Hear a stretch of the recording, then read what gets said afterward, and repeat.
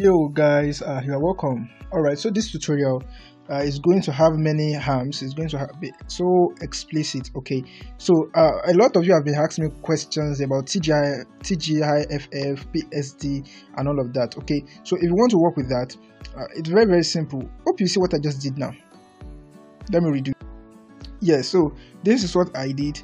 I drag in like this. Can you see it? Can you see my two fingers on the screen? You see it? You see it? Yes. So I'm dragging it, but if I don't want to do that, I'll just click here. You can see my hand, you can see my finger there. I'll click on it and then I'll click on this gallery. Okay, but just for it to be fast, I'll just have to drag it inside like this. Do you see it? Now we have a sign here. Can you see the sign? You can see my hand there. We have plus here. I think it shouldn't be new to you. And then this sign, you just click on it. Okay, so we have share. That's if you want to share. And then slideshow, it will begin to slide, and then rotate, all of that. You don't really need it. Now I'll click on it again, and then we have duplicate. Now for example, let me rename this. Okay, you see it is untitled. Name that untitled. Okay, then I'll click behind this D, and then I can write the name of the person or anything that will make it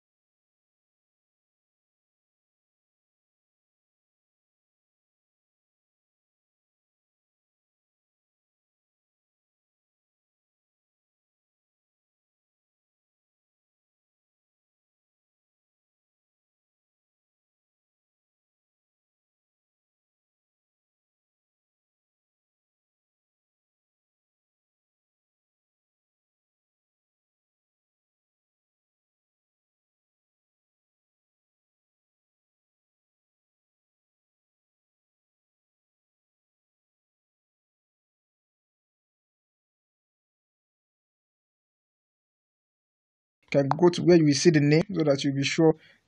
Okay, so come here, and this is Tsam PS. I'll click on this select. Okay, and just wait for it to open.